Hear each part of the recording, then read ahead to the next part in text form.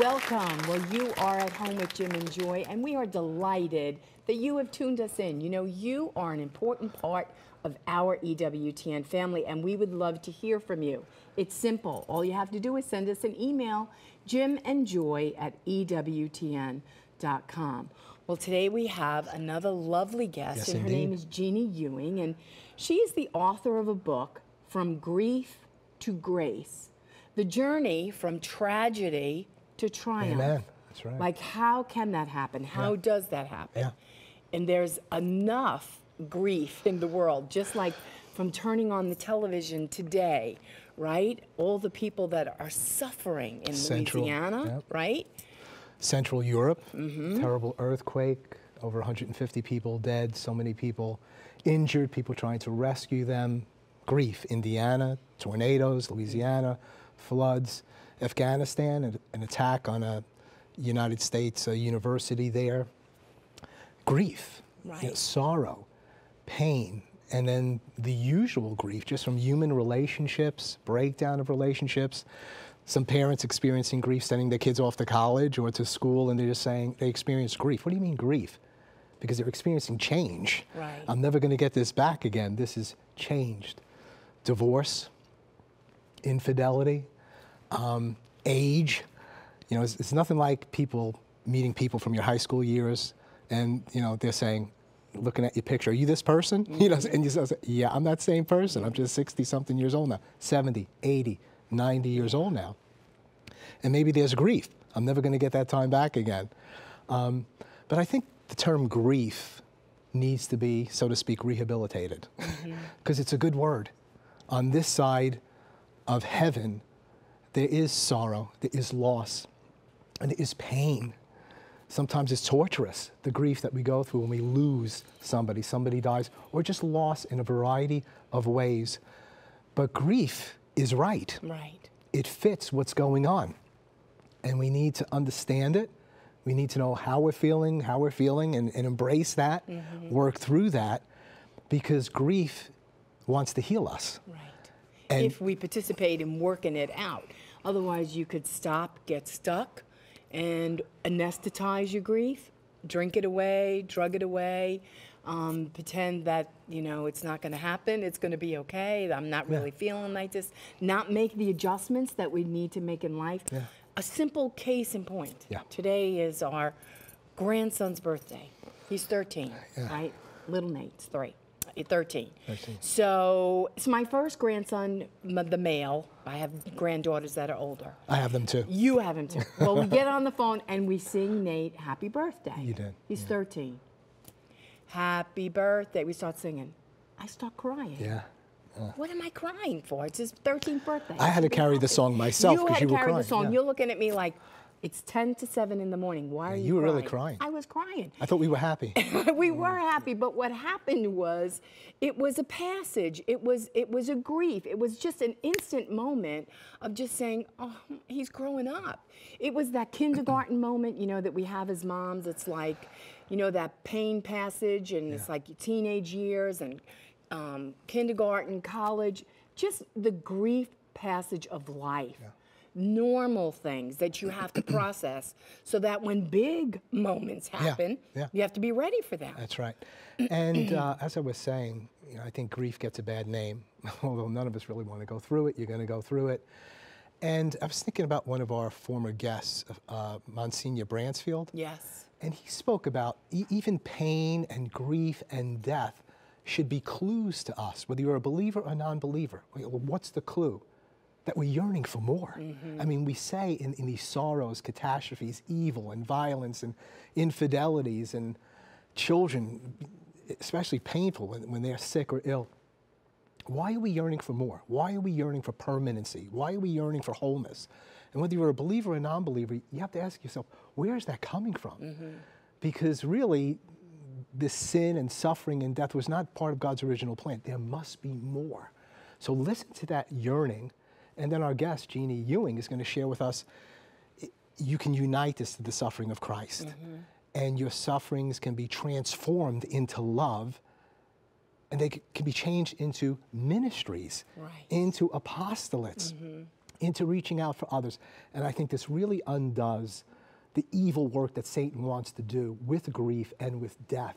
And we can say, no, something glorious can happen in this life and in the age to come. Well, you know, when preparing for the show, when it talks about turn suffering into love, like from the world's standpoint of view, it doesn't make sense. But from God's standpoint of view, it makes perfect sense. So if you want to turn your grief, you want to learn why do I turn my grief, my sadness, my sorrow into love and make it matter in this life and in the life hereafter, you want to stay tuned to our show. We have Jeannie Ewing. She is the author of a great book, From Grief to Grace, The Journey from Tragedy to Triumph. Amen. So don't go away. We'll be right back.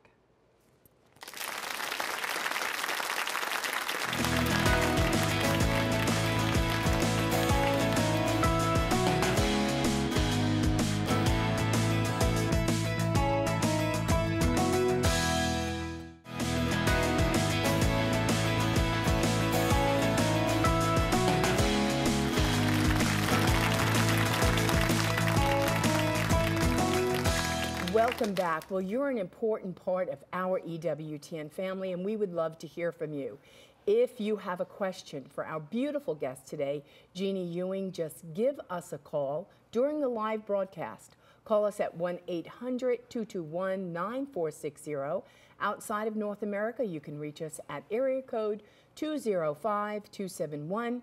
Or you can always send us an email, jimandjoy@ewtn.com, and hopefully we will use your beautiful question right here on the air. Well, here she is, beautiful Jeannie, all the way from Indiana. And you've come today to tell our family at home the beautiful story from grief to grace that you lived. And that you wrote about, and now today you're going to get to tell about it. So Jeannie, we want to welcome you to At Home with Jim and Joy. And just tell our family at home a little bit about yourself and why you wrote this book. So I'm a cradle Catholic, and I thought when I was in my 20s that I was a pretty devout Catholic. I never really strayed from the church. I always went to Mass on holy days and Sundays. I prayed my rosary, went to adoration, all those things. And when my husband and I got married 9 years ago, I just really took my vows seriously, and so did he. He's a very strong Catholic too. So we had no clue, though, that we would be living redemptive suffering, this very important part of our Catholic faith. We had no idea. We gave it lip service, but it wasn't something that was real to us. So of course we said, yes, we will welcome children, and we had our daughter Felicity, and then a couple of years later, I was pregnant again, and enjoyed this pregnancy. I wasn't worried or anything like I was the first time. I had a very healthy, normal pregnancy, and 3 ultrasounds that showed Sarah's development was fine. I did opt out of the genetic testing, and some people ask me, well, why did you do that? Well, there were a couple of reasons. One is that the only test that I was offered was the amniocentesis, which was very risky to my baby, and my husband and I just said, no, not at all, we're not going to risk that.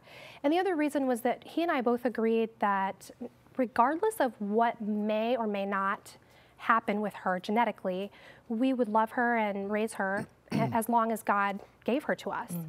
So that's why I opted out of it and went into the birth very blind. So I had a very normal and a natural progression for labor and delivery, and was really excited about that. And then all of a sudden, my heart rate and Sarah's heart rate went up really high.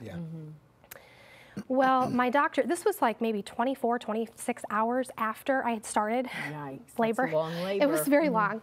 And I was exhausted, of course, and I just wanted her to come out and be safe. Well, my doctor said, I'm sorry, we're going to have to do a C-section, which was at the time my most dreaded nightmare. I had never had any major surgeries or anything, but I thought, okay, if this is how she's going to have to be born, then that's what's going to happen. But in that moment, when those words were delivered to me, I felt this black cloud descend upon my soul. It was like everything went dark. And I remember I started weeping. And of course, there's no shame when you're in the delivery room. All these strangers are surrounding me, right?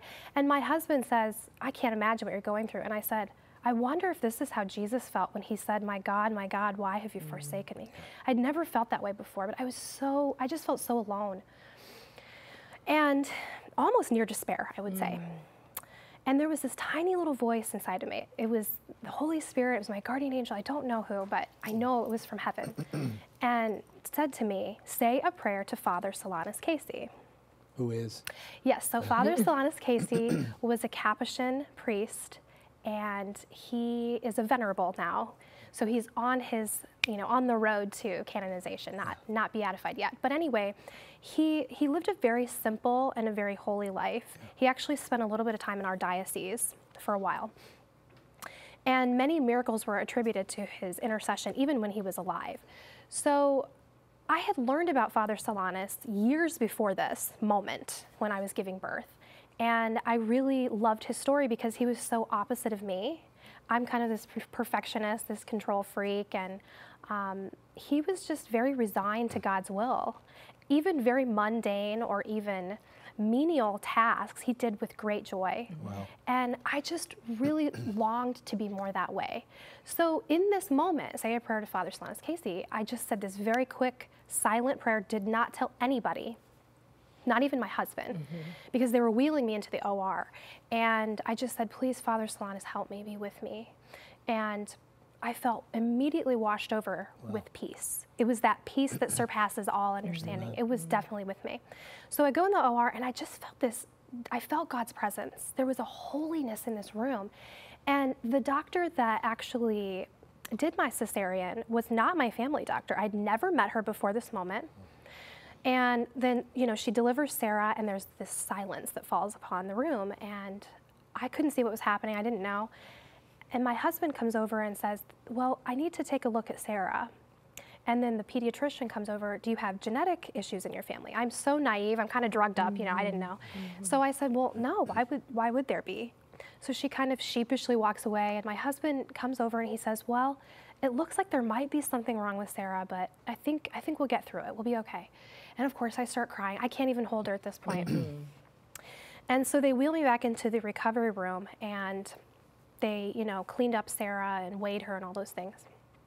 And the doctor that delivered Sarah came back to me, and she just had this look of astonishment in her eyes. Yeah. And she said, I have to tell you, I'll never, ever forget today. I will never forget delivering your daughter.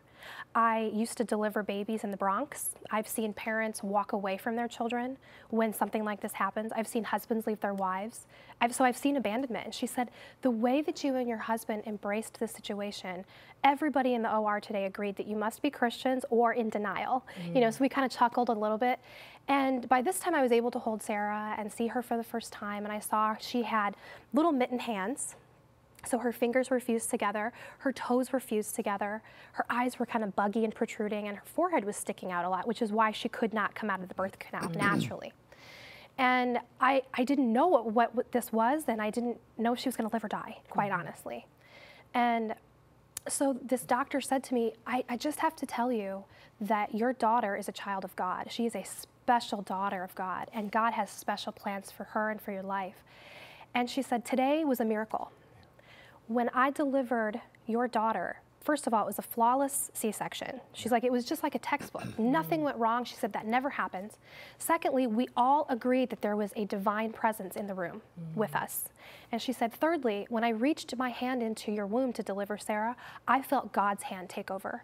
It was his hand that delivered your baby. Now remember, this is a doctor who never met me, did not know if I had a faith or anything, didn't know my story, and didn't care. She was very convicted with the Holy Spirit, and very confident in what she said. And she just kept saying very, very strongly to me, don't worry, God has special, special plans for your daughter.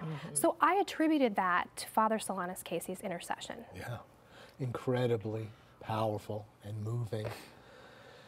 You mentioned you were kind of a controlling, perfectionistic person, and now you're confronting a situation that you never thought you would have. Everything was very normal in terms of your pregnancy, and you're expecting a healthy child. Yes. This must seem like a dream to you, what's going on. So what happened to you in the midst of this process in terms of receiving precious Sarah into your life? How did you do that? Well, the first few days I was really enshrouded in grace. Yeah. It really wasn't me. I was not worried. I felt just this peace that had settled on my soul the moment that I said that prayer before the operation. And it hadn't lifted. I just felt this joy. My husband and I welcomed the mystery surrounding Sarah's life. And we knew that we would have to deal with a life that we didn't really want or seek, but we also knew that she was God's daughter before she was ours. Let me just interrupt you for a minute. What's the name of the condition that she So, had? yeah, so Sarah was not yet at this point diagnosed, but it was speculated she had a rare genetic condition called Apert syndrome. And Apert syndrome is a form of craniosynostosis, which means that the bones in the skull are prematurely fused. And they also have the fused fingers and toes. So we knew that we were going to deal with a lot of surgeries because she's a baby and her skull is already fused together. It's going to have to open up so her brain can grow. And so we knew at the very minimum she'd have to have her fingers separated and her head operated on. Right. So a lot to deal with. Yeah, right. How were you able to deal with it? Were you able to deal with it? What was your relationship with the Lord at this point? What was going on with you and your husband and family? Right. So we were, like I said, in the hospital. I think I was still maybe in shock. Yeah. But also it was a very grace-filled time. And it wasn't until I came home and went back in my normal environment when the fear settled upon my soul. Yeah. And that's when I realized, oh, my faith isn't as strong as I thought it was. I had all these questions come up that I had heard other people say, but I kind of scoffed at it, in my pride. Gosh, they just don't have a strong faith. Of course, God's with them in their suffering, and of course, suffering has meaning. But these 2 weeks after we brought Sarah home, I was asking those questions. Right. I was wrestling with that. I was really angry. I had 2 good friends from our parish that had a baby within the same week that Sarah was born. And both of their children were healthy and typical. And so I was really angry. I'm like, why did you choose Sarah and our family to have to go through this, Lord? I don't understand this. And so I was very, I guess, humbled and humiliated in the sense that I was shocked that I was asking these questions that never had come up before. Right. And wrestling with my faith, really doubting that maybe God really was all good and maybe he really was here in the mystery in the midst of suffering. And I really was doubting this, not necessarily in despair, but very despondent, very dark place. And I didn't like that about myself. I didn't like being there, but I knew I had to be honest about it. Right. And I knew there were other people that were in that place of grief. So I knew that whenever the opportunity came up to tell my story, that would have to be part of it, so that people realize it's okay to be mad at God. It's just not okay to close the doors of communication to him. So I was still talking to God. I was, giving him some choice words, but I was still saying, I want to hear from you. I want to know what this is all about. And then something really profound happened to me. Again, it was divine grace. And it was maybe 2 weeks after this had happened, and I was just a mess, just a wreck every day. And I was crying myself to sleep. And I could feel myself kind of slipping into a place where this was going to be permanent for me. This resentment, this bitterness, this restlessness in my soul. And I could feel it eating away at me, almost from the inside out, like a cancer. And so the Lord just spoke very clearly and said, Jeannie, you have a choice to make. You can choose to continue down this path and you will become a victim of everything, a victim of circumstance. You'll blame somebody or something for whatever bad happens or whatever perceived misfortune happens upon you. Or you can choose victory through the cross. And it's going to be hard to carry your cross. And you'll have to die to yourself, but don't ever forget in the resurrection. And for some reason, of course, being God, I needed to hear that. I needed that clarity to show me, you can go this way and choose the path to perdition, or you can choose the really hard struggle and often lonely struggle of suffering, but knowing, confident, 100% certain that the resurrection is after all of that. That is really powerful, because it is that. We always do have those moments in our lives when we can choose life or we can choose death. One is going to bear an abundant fruit in our own lives, in the lives of our family, in your marriage, and now today in the lives of others, even as you authored and penned a book and to tell your story of that journey from grief to grace, to say you can get from point A to point B, but it is a cross and you got to work it, right? And it is a choice. I think of the scripture where our Lord says, it's one thing for our Lord to say, I'm going to die, I'm going to suffer. I'm going to go to the cross. They're going to kill me, so on. But I'll rise again. But then he says to us, if you want to follow me, if you want to follow me, then deny yourself, take up the cross, and follow me. And he always says, if. And sometimes he comes to his apostles and asks them 2 or 3 times in various situations. He'll ask you again. Into the future, he'll ask me again. So it's a decision, isn't it? Yes. Which way you want to go. So take us into your choice. You made that choice? I did. I just said, okay, Lord, I say yes. I know I appreciated his mercy in revealing to me that it was going to be a hard road. But that's how God is, isn't he? He's a loving father. And so he knew that I needed to know that. I needed to know what I was getting myself into so that it was a truly free choice. And even though the details of that journey were not specific, of course, that was still a mystery. That was where the trust came in. And so I just made a decision that moment. Really, it really was in that moment. I'm going to change the way that I perceive this. And I know that God has a plan for this. I don't know what it is, but I want to say yes to him every day. And I also want to choose to enjoy today. And to see how God is working in our life, in our family, in my marriage, in Sarah's life today. Because I'm not guaranteed tomorrow. And we didn't know, especially with Apert syndrome, and it's so rare there are no statistics about mortality rates or life expectancy. So I knew that every moment we had with Sarah was a precious gift. And I had to really treat my whole life that way. Or you would miss it. Yes. You missed that moment, you missed that life, you missed that journey. Tell us about how it affected your marriage and the good that came out of it. Because it is true, when you are in a critical situation like that, marriages, people leave, couples leave. You know, it's like, oh no, wait, this is too hard. I didn't bargain for this. Exactly. You know, so how did you and your husband maintain your sanity through all of this? I'm glad you asked that, because statistics show that up to 80% of couples that have a medically fragile child end up divorced. And it doesn't 80%. And it doesn't matter if they have a faith tradition or not. Right. So my husband and I knew that we really had to put even more effort into our marriage, because men and women deal with grief differently. And that was something that he and I both talked about right away, was his tendency to withdraw and not show emotion, because he felt, you know, I'm the provider and the protector of the family. I have to be strong for everybody else and hold it together. And then my need to talk about it, talk it through and cry about it. And so we just discussed, wow, this is really different how we're dealing with this.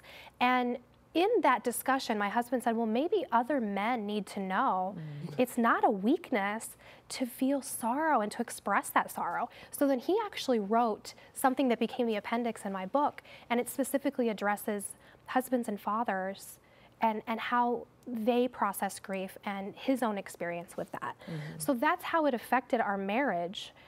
And even now, you know, there are days and weeks where we are exhausted, because there are a lot of doctor's appointments, lots of therapies, lots of surgeries and post-op appointments.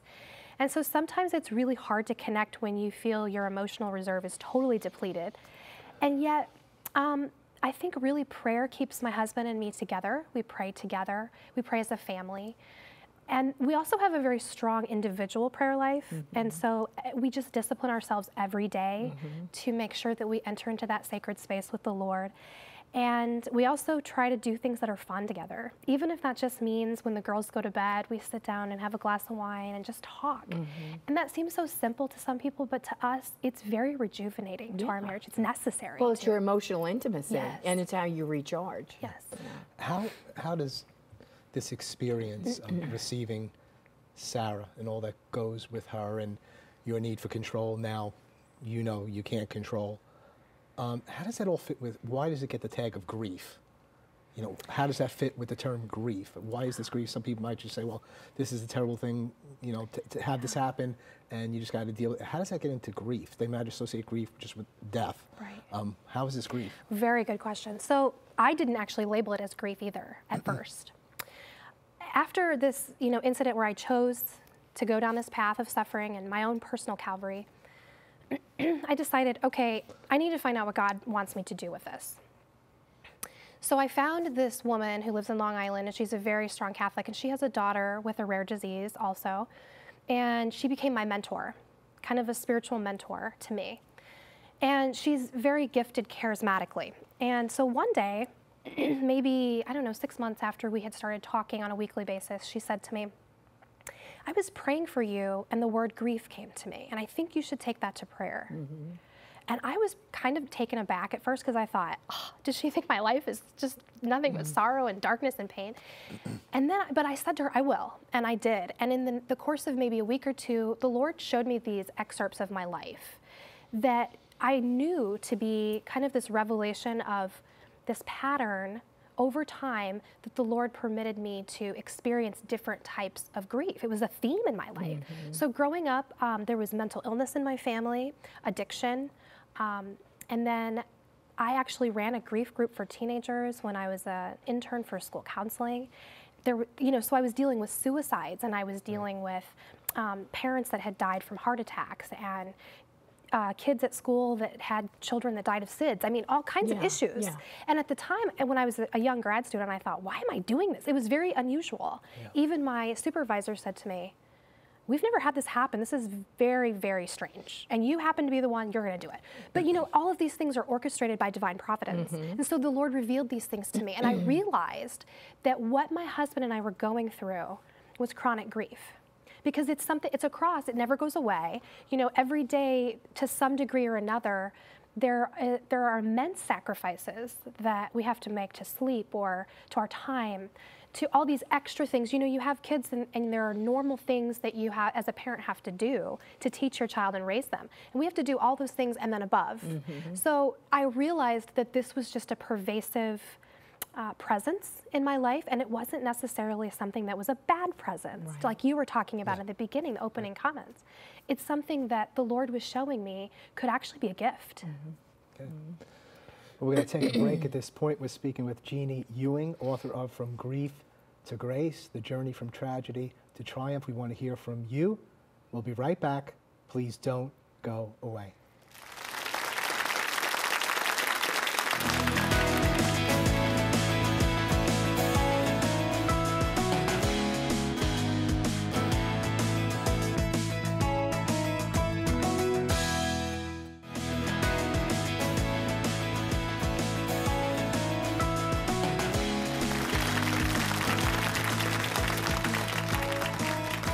Welcome back. Well, remember, we want you to be a part of our show. And if you have a question for Jeannie, you just give us a call during the live broadcast.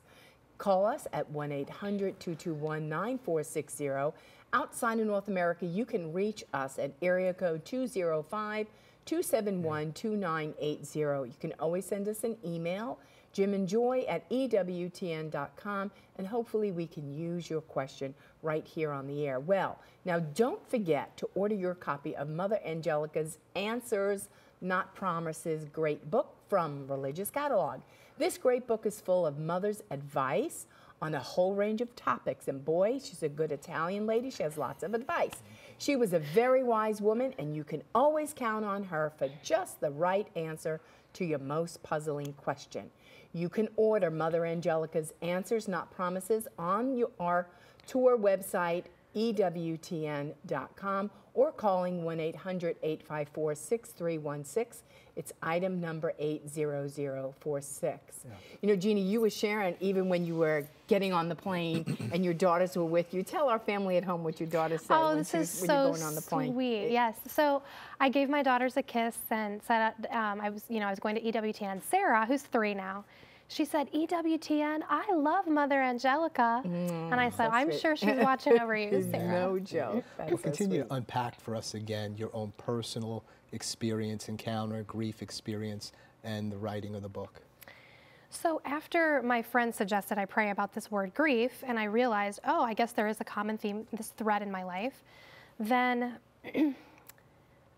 my editor of Catholic Exchange, I had been blogging for them for a while, he emails me and says, have you ever thought of writing a book? Because the articles you write have this common thread of, understanding detachment or surrendering to God's will and his providence, holy darkness, all these things. He said they just seem to have this theme, and it's really resonating with our readers. And so that's when I thought, oh, maybe it is a book. And I had been a writer my whole life, just not publicly or published. And so then my friend comes back, the one that had mentored me, and she said, Did she have a new word for you? Yes, she did. She did. And she didn't know any of this was going on. And she said, okay, your book title is supposed to be From Grief to Grace. So I asked my editor, I said, what do I do? He said, well, go ahead and send, a sample chapter to Sophia. And I did. And I understood at this point that getting a publishing contract the first time is almost impossible. It's almost unheard of, especially with a major publishing company. And I just said, Lord, this is your work. Whatever you want to happen, if it doesn't get accepted here, wherever you want it to go, I just follow your lead. And they did. Like 2 weeks later, they said, we want to take your book. So I knew it was the Lord, because I was this unknown, fledgling writer, and they saw that potential. Great. What forms does grief take? How do people identify grief in their own lives? For me, I think of grief, the key with grief is loss, for me. And there's all kinds of losses for all kinds of people in all kinds of situations, at all different stages and phases of life. If you're experiencing loss, it's like an earthquake in your life. The magnitude of it could vary, but is that along the lines that grief can come in various forms, in various circumstances, situations? That's probably one of the most succinct definitions I've ever heard from anybody, because most people— He's so smart. Yeah, that's what it is. Most people say they just associate grief with death, and I think that's what our culture does. We just automatically think, okay, when someone dies, we expect a period of bereavement. We expect to go through these rites and rituals and funerals and viewings and everything, burial. But we don't really think about maybe the mystical deaths in life, that we have to bury a dream, like we had for our children. It was really, for us, it was more like this idea that we had of who Sarah, we thought Sarah would be and grow up to be. And we had to bury that hope and that dream. So it could be losing a job, it could be losing a home. Like, think of all these people devastated by the earthquakes and the floods and the tornadoes. That is grief. That void that you feel when there is a loss. That sadness, that sorrow. Yes. And you need to process and work through that. We look at the culture that we live in, and we look at our various countries. We look at Jesus looking at Jerusalem, and he said, how many times would I have gathered you as a mother hen gathers her brood? All I want to do is take you into myself, but you wouldn't. And that's a grief. And he says he wept. And so the loss is so much that could be, but you keep messing it up. And we want to take control, especially raising kids or whatever we're doing, and say, this could be so much easier, but there's free will. And look at our country, and the changing of our laws. You can't change reality. Marriage, family, life, and you're promoting death and rejection. That's right. And it's okay to weep. Over our country. We should have a grief. Why? Because we're losing so much. We could be so much more. And we should weep as Jesus weeps. And then that does what? If we weep for others, because in reading your book and reading your materials, I was really struck by, not only is grief healthy, because you have to go through it, but you're saying it could be transformed. It becomes an apostolate. It becomes a ministry. It turns into love. How is that? Well, grief, spiritually speaking, is a form of poverty. It's a poverty of spirit. So when we get to a place in our sense of loss, it's an emptying of all the extra things, the forms of escapism, the forms of control and pride. There's really an emptying that's necessary. And when that happens, and we weep for the world or a social sin of some sort, or maybe a personal intention, that's where the Lord can enter in if we permit it. We ask him to enter into that. And that's when lives are changed, because this can really become a form of intercessory prayer. There are people out there that have very hidden lives, and prayer is their means of converting our nation. And they are weeping for the condition of our world and the fact that, you have the Death with Dignity groups that are promoting the euthanasia, and you've got, of course, the abortion issues and all the artificial means of obtaining conception, right? And so these people are praying for these social situations, these social sins to change. And that's part of grief, when we don't just let it kind of become stagnant and just sit there and fester, but when we actually say, Lord, do something with this.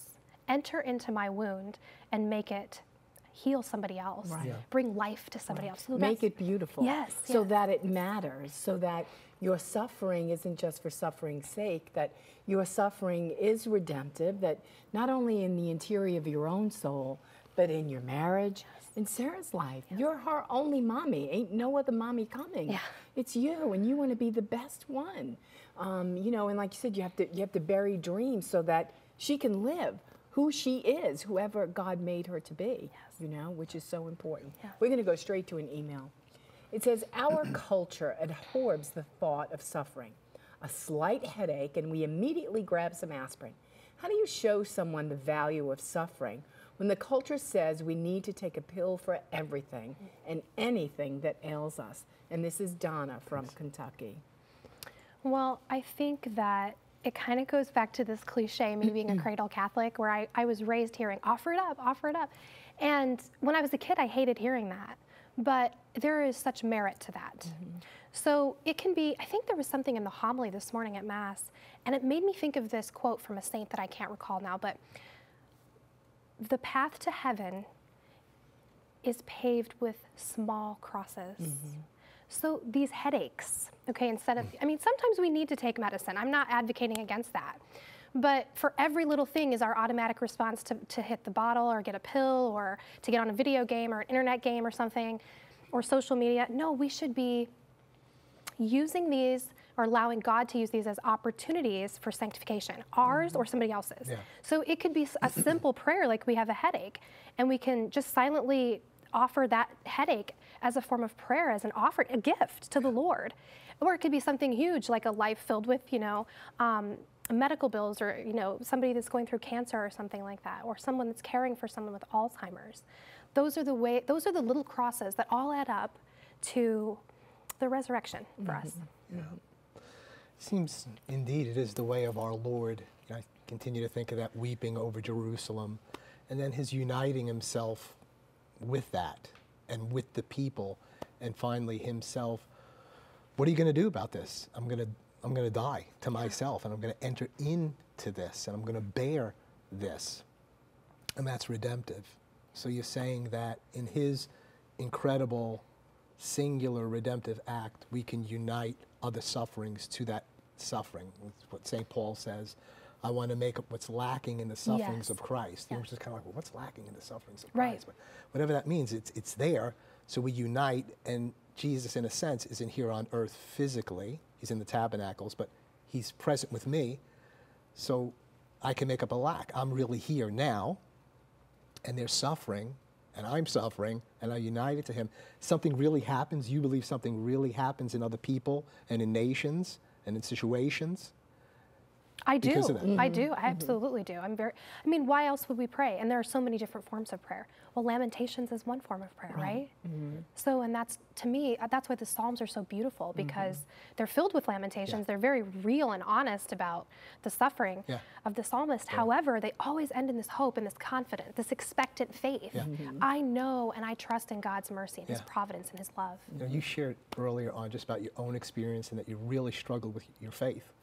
And you mentioned the Psalms and Lamentations and Jeremiah, and I don't know where the verse is, but I love that verse that says, you know, Lord, you told me to drink this, and I drank it, and it was sweet, but then when it went down, it was really bad. You tricked me. Yes, that's Jeremiah.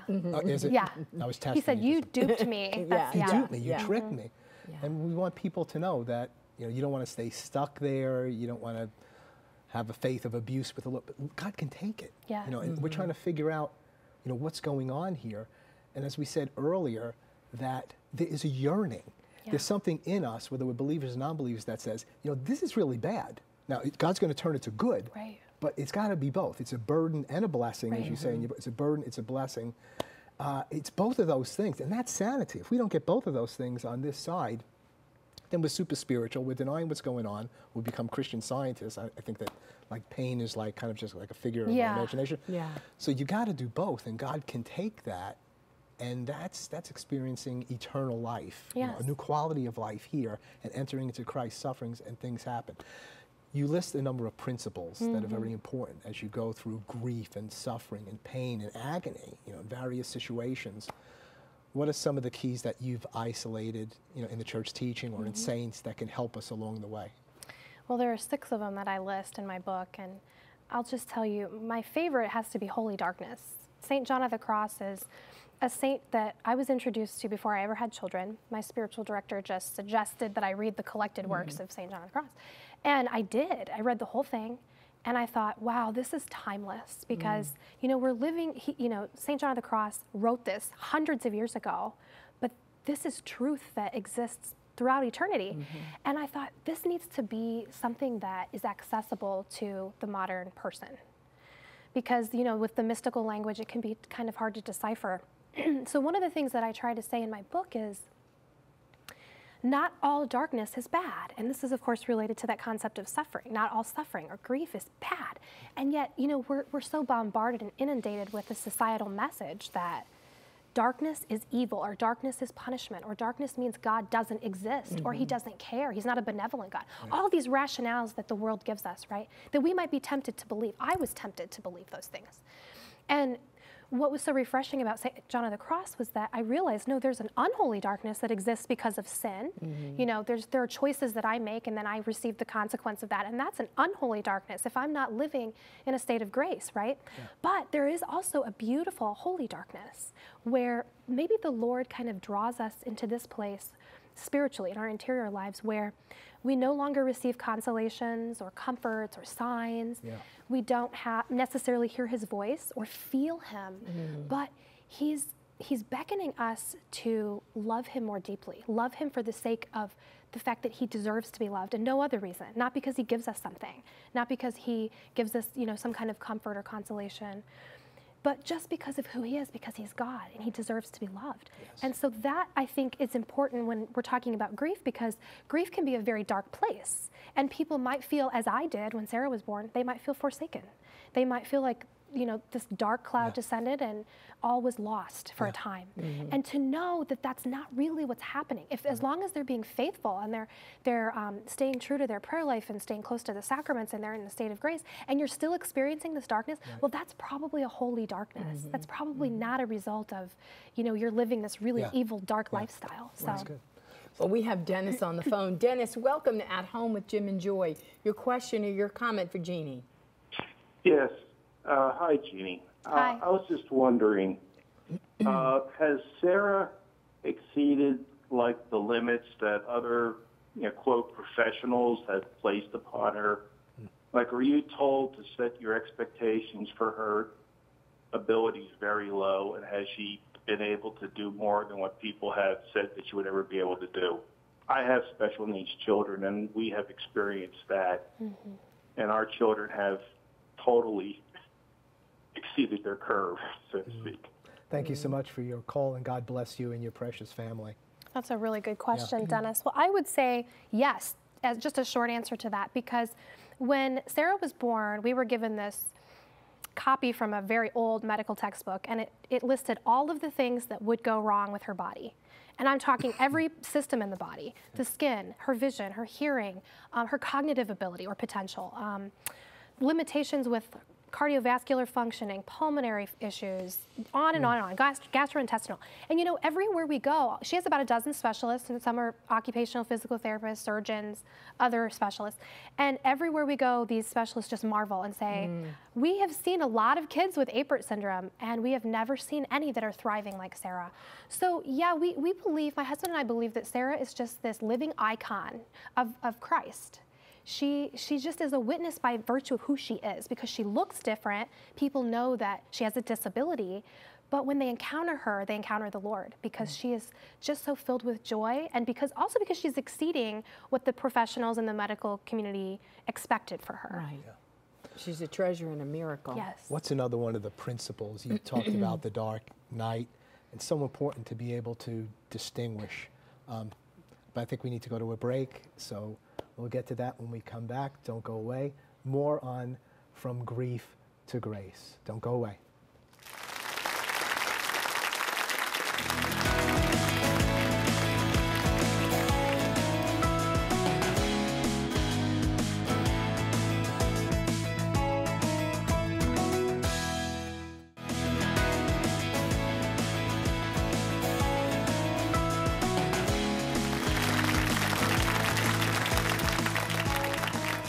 Welcome back. Well, we want to tell you about a very special event that is coming up. It's the EWTN Family Celebration on September 17th and 18th, and it's free. Operative word, free. So come on down to Birmingham, Alabama, and help us to celebrate the life and the legacy of Mother Angelica. Meet some of your favorite EWTN hosts like Marcus Grodi, Raymond Arroyo, and Jeanette will be there. We will be there. That'll be fun. Yeah. Your kids can have fun with the Donut Man. You can shop at the special religious catalog that will be set up. It will be wonderful. And you can even attend Mass celebrated by Bishop Baker, the bishop here in Birmingham, Alabama. He will celebrate Mass for us on Sunday. You can get all the information on this year's EWTN Family Celebration by going to EWTN.com and clicking on Family Celebration link. Don't forget, it's the EWTN Family Celebration on September 17th and 18th right here in Birmingham, Alabama. We would love to see you and have you. Well, right now we're going to go straight to Rome to hear from Joan and the update and what she has for us today. Joan? Well, greetings from Rome to all of you at home, and it's very obvious that my focus today has to be on the apocalyptic earthquake that struck central Italy yesterday morning, very early in the morning, August 24th, and it has turned towns, 3 villages, countless hamlets into absolute piles of rubble. Up to this point, about 247 people have been killed. They're still searching for others. Now, these hilltop towns, they were beautiful, they were old, they were historic, and some of them date to medieval times. It is such a huge tragedy. And I've been posting about this on my blog, Joan's Rome, and on Facebook, and bringing you updates as often as I can. I was awakened by the tremor here in Rome at 3:35 in the morning by my bed shaking. Now, I'm sure words fail me in describing the damage, and hopefully you have seen a lot of the horrific pictures on television.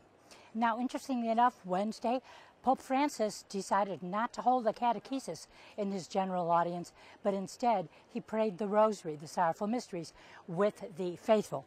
And here's what he said: "I had prepared the catechesis for today, as for all Wednesdays during this year of mercy, focusing on the closeness of Jesus. However," he said, "on hearing the news of the earthquake that has struck central Italy, devastated entire areas and left many dead and wounded, I cannot fail to express my heartfelt sorrow and spiritual closeness to all those in the afflicted zones." He expressed his condolences to all those who had, of course, lost loved ones. And he said, "I offer spiritual support to those who are anxious and afraid." And he added, "When the mayor of Amatrice said the town no longer exists, and also that there were many children who died, I felt deeply saddened," said the Pope. Now, we learned Wednesday afternoon that Pope Francis sent 6 members of the Vatican's fire department to help in rescue operations and cleaning up, if possible, the rubble. And by the way, we have yet to await news on a hotel, the Hotel Roma in Amatrice. 70 people were said to be lodged there. Many are believed to still be buried. The interesting thing about this hotel is that the town is Amatrice, and the hotel became famous for the pasta, spaghetti amatriciana. Now, interestingly enough, the others affected by this were the Benedictine monks of Norcia. Norcia, as you know, is famous because it is the birthplace of St. Benedict and Scholastica. And there, among a lot of damaged buildings, was the basilica. Now, the monks have moved to Rome. They did this yesterday. They're staying with the Benedictines of Sant'Anselmo, and I will keep giving you updates on that. Italian Caritas also hopped into action at the crisis, as did the Catholic Church in the country. And we had Bishop Giovanni D'Ercole of Ascoli Piceno, who was on the scene, hoped to be able to bless the dead, help in the burying. And the Italian Episcopal Conference has asked all the parishes of Italy to donate material and financial support. So a huge tragedy, folks, but you know what? Keep up your prayers. We need those too. So thanks for the extra time today, but time's up, so back to you at home. Joan, thank you for that good and difficult report. We are all united together in prayer before our Lord and Our Lady. Well, Jeannie, tell us the resources you have available, how people can get to you and move from grief to grace or help others. I have a website, fromgrief2grace.com. This is a fairly new website, and it's intended and its purpose is to be a Catholic grief resource. So a place where Catholics can go and find videos, podcasts, other books that I personally have read and recommend. And so that's what that website is all about. Okay. And then I have another website, lovealonecreates.com, and that's mainly where I post updates about Sarah and just really neat stories about her, kind of like we were talking about earlier that she said about EWTN. And then, you know, just interesting things that happen in her development that I hope is an encouragement and helps maybe revive people's faith. Well, thank you so much. Thanks for having me. Wonderful job today. And we want to say to you that the Lord leads the blind in right pathways, that He could take darkness and turn it into light.